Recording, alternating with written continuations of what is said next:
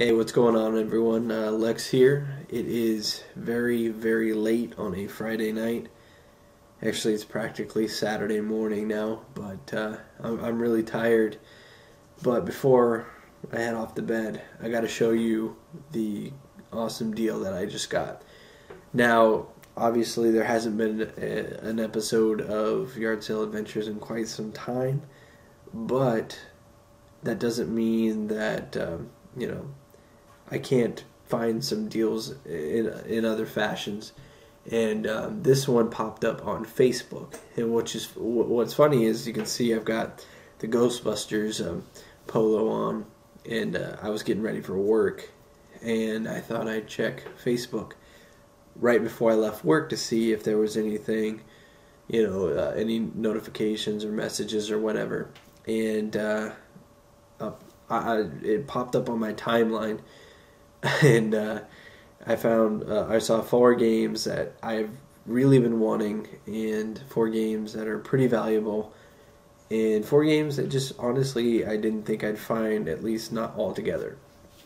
So I asked the guy how much he wanted, and the funny thing is I had to leave for work right then and there without an answer. So I worked, it was a small 3 or 4 hour shift, and when I got off, I looked at my phone, and it turns out that the guy was talking with another gentleman, a gentleman I actually know, and he was just saying how, this has been up for sale for a couple times. People said they want it, but they never come and pick it up.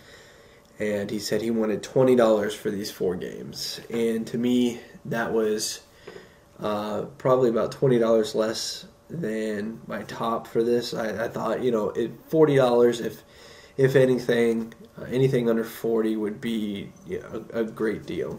And really, even a little bit over 40 would be a great deal too. But he came back with 20, and I said, done deal. I'm in a different town right now. I don't work in the same place I live, so I'm on my way. And he was nice enough to meet with me tonight to get this done.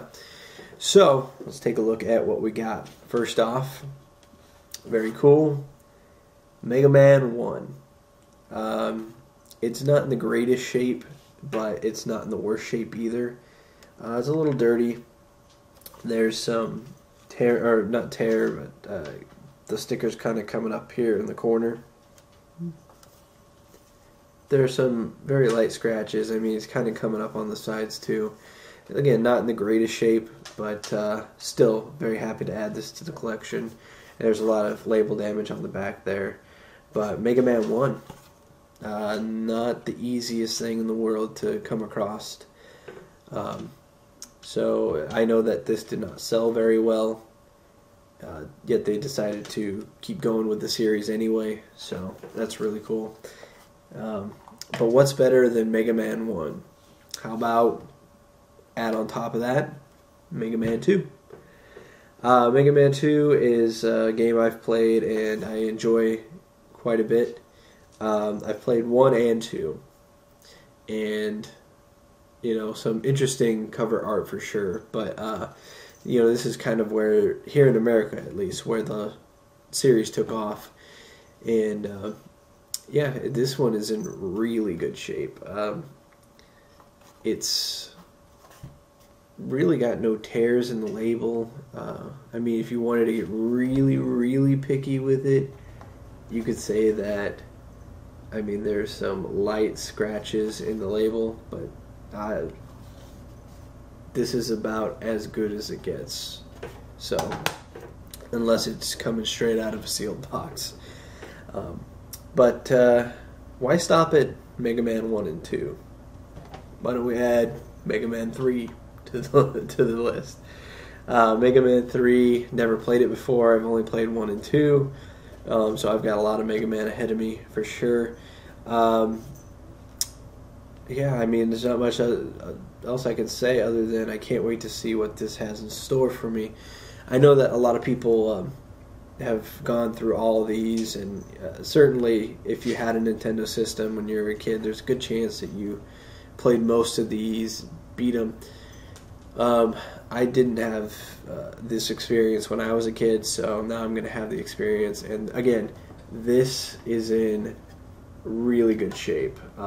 It's in almost as good shape as this. There's one scratch down the middle here where if you shine the right light, you can see that kind of like, got a little indent into the label there. But I mean, honestly, this is in fantastic shape, and I can't complain one bit.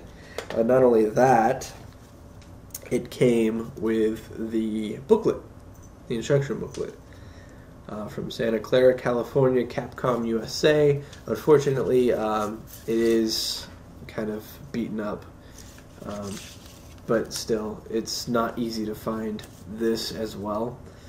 And it's got some really cool artwork in it, So, I think I'll kind of find a way to fix this up a little bit. Maybe even, I don't know. I don't know what to do with this really to fix it. I don't want to damage it more, and I certainly don't want to take the value out of it by putting new staples in it or whatever. So I'll leave it how it is for now. Put it in a case and everything. So. And to round out the 4-game deal for $20, a stellar copy of, you guessed it, Mega Man 4. So Mega Man 1, 2, 3, and 4 for $20. I had to jump on the deal. Again, it was late, but I figured this was the type of deal that you can't pass up, even if it's that late at night, even if you're tired and just got off work. It doesn't matter.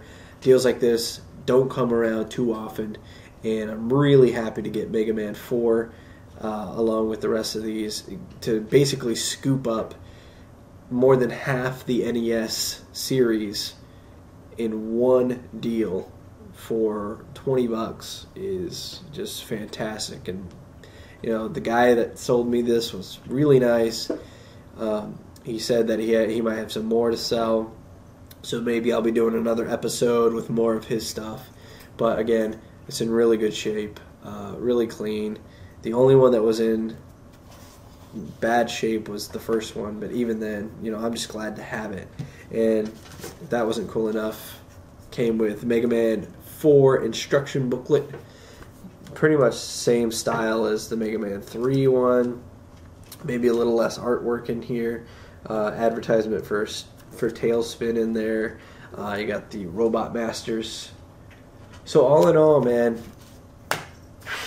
great deal. And this really came at a good time because, like I said, on the game front, it's been, at least the retro game front, it's been really dry. I haven't been yard sailing in a couple weeks.